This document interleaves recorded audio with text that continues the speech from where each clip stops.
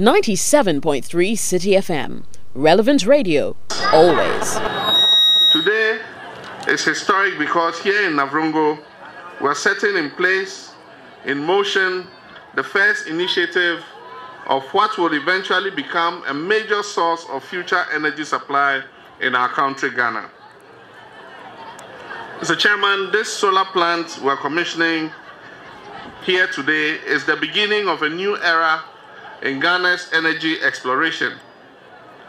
It marks the first feed-in of renewable energy into our national transmission grid. It is a 2-megawatt plant, but as a pilot, it has opened the gateway for us to feed in hundreds more megawatts of renewable energy into the grid. As our economy continues to grow at a rapid pace, the demand for power also increases at an even faster pace. It is estimated that we must put in place at least 200 megawatts of generation every year if we are to keep ahead of the demand for electricity in this country. I have committed myself to increase Ghana's installed generation capacity to 5,000 megawatts by the year 2015.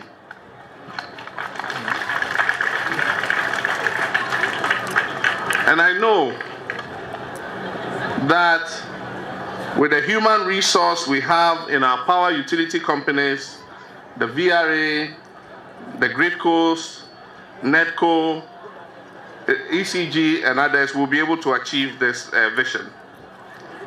To achieve this goal of expanded generation and universal access to energy under our Energy for All program, there are certain issues we need to consider. One, we need increased private sector investment in electricity generation and distribution. As you are aware, government alone cannot raise the capital investment needed to provide the energy that this country requires. And so we need to attract the private sector to assist in putting in more generation into the system. Secondly, we need to work on reducing the percentage of unaccounted for power in the system. This comes about as a result of various factors. One, there's a natural loss of power when you transport electricity over distance. That is natural and we can't do anything about it. Even then, we can do something about it. As we improve the technology for carrying electricity, we can reduce the amount of electricity that we lose from transporting it. But certainly, the most unaccounted for power is electricity theft. That is those of us who steal power. We call it illegal connection. That accounts for a huge percentage of the power that we lose as a result of theft. And so that is one area that we need to look at. Because for those who steal the power and consume it free of charge, they make the cost of power more expensive for the rest of us who pay for our power. And so it's your duty, if you're paying for power, if you find somebody who is stealing power, it's your duty to report that person, because that person is making electricity more expensive for you. Because in calculating the cost of power, it is calculated over the total cost of power that is generated. And if somebody is stealing it free, then it means that your tariff goes up because somebody is consuming it free of charge. The next issue is conservation of electricity. As the economy grows and people's incomes improve, we have a demand for more electronic appliances. And so if you go to everybody's room today, you'll find a TV set, you'll find a refrigerator, you'll find a hot water kettle. In some cases, you'll find microwave ovens. These are all equipment that consume power if you don't use them reasonably.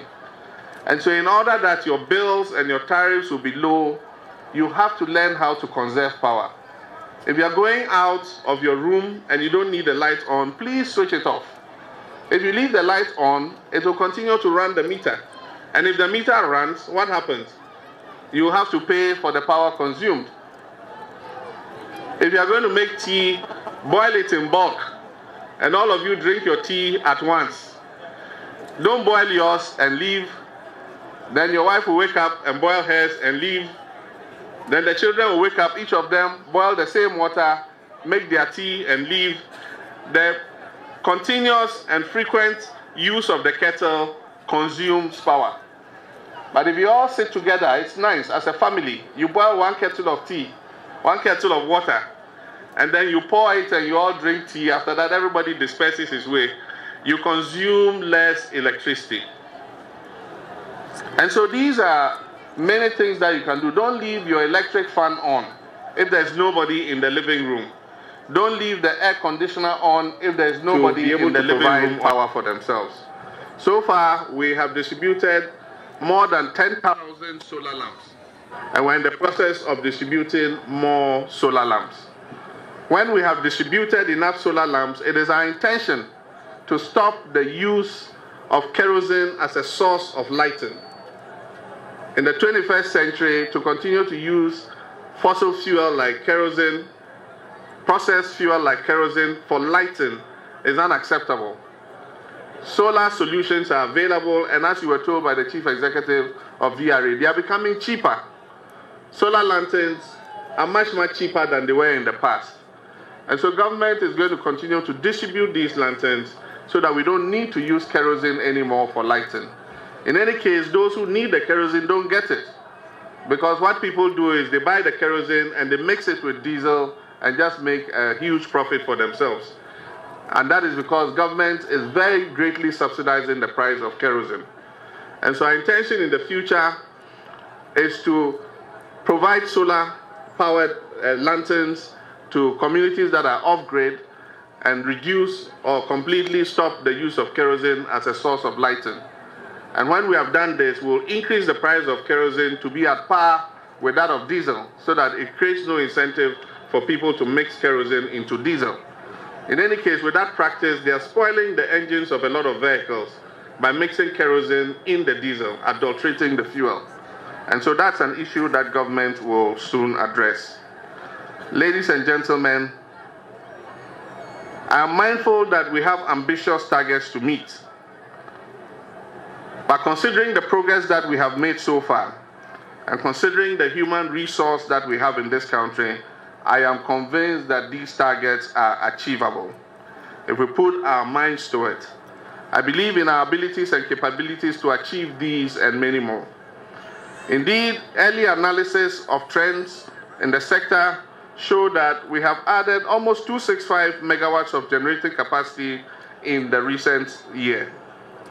Ladies and gentlemen, while ensuring the development of conventional energy resources, it is also our resolve to increase renewable energy sources, as was told to you by the CEO of VRA. Much work is already being done in this regard, and this makes me confident that we will achieve our target of 10% renewable energy in our energy mix by the year 2020. Ladies and gentlemen, the Navrongo plant, as I said, is the first in Ghana that we are integrating into the national grid.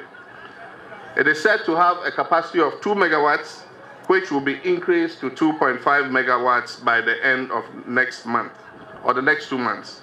While this is a modest capacity, it is undoubtedly a pace setter and the forerunner of opportunities that are waiting to be harnessed. Today, therefore, marks the beginning of an era of limitless possibilities in the energy sector. I am informed that even at the current 2 megawatts of this solar plant, it is enough to feed the whole of the Navrongo district with power. Mr. Chairman, following directives from the Presidency to the Ministry of Energy and Petroleum, I expect that expedited action will be taken on ongoing efforts to develop the other renewable energy resources, including wind, biomass, and waste to energy. So far, 9 provisional licenses have been issued to private investors by the Energy Commission to begin exploration for energy from some of these sources. As you were told, the Volta River Authority is also progressively developing an additional 10 megawatts solar plant in the Upper West region with support from the KfW of Germany. 50 megawatts hydropower plant at Kwalugu is also on the drawing board. Currently, expressions of interest are being appraised. Also, in the first phase, as you were told by the chief executive, 150 megawatts of wind power is being planned. I take this opportunity to remind the Public Utilities Regulatory Commission and the relevant sector agencies to expedite action to finalize and publish the renewable energy feed-in tariff to enable the private sector investors take full advantage of the provisions in the renewable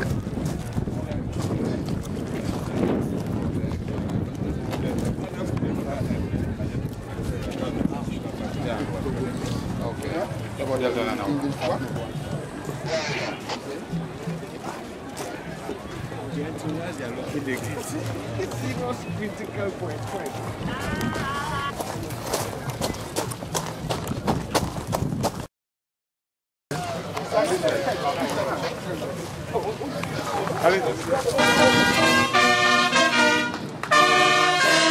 Lower the